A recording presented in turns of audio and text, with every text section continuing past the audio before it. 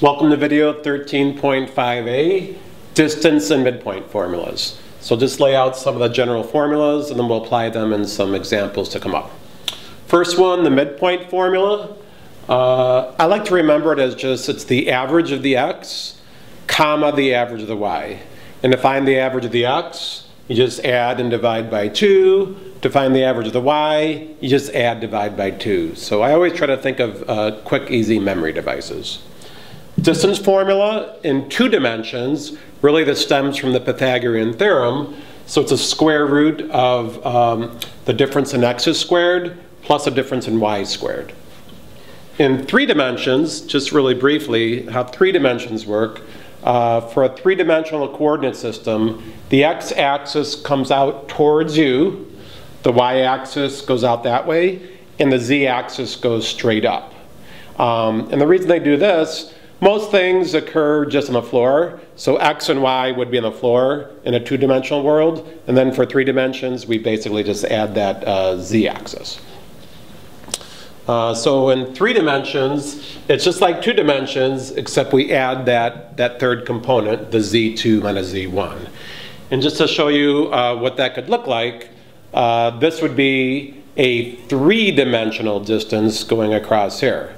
If I had just something in a plane, that would be 2 dimensions, but this is 3. And then the division of line. Some students struggle with this, so when I go over the examples, I'll go very slowly and make sure you understand.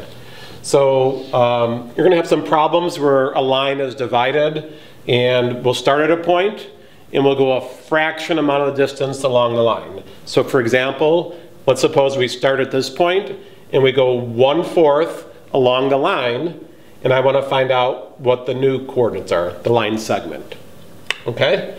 So it's very important you know where you're starting and where you're ending. So the formula is the new x-coordinate will be the starting x-coordinate plus the fractional amount times the ending x minus the starting x. Always, always end minus start. That'll keep your signs straight. The new y value, same thing. The starting y value plus the fractional amount of the ending y minus the starting y. And you've got to be very careful with signs. So for this example here, my new x-coordinate will be larger than my starting x-coordinate because I'm going in the positive x direction.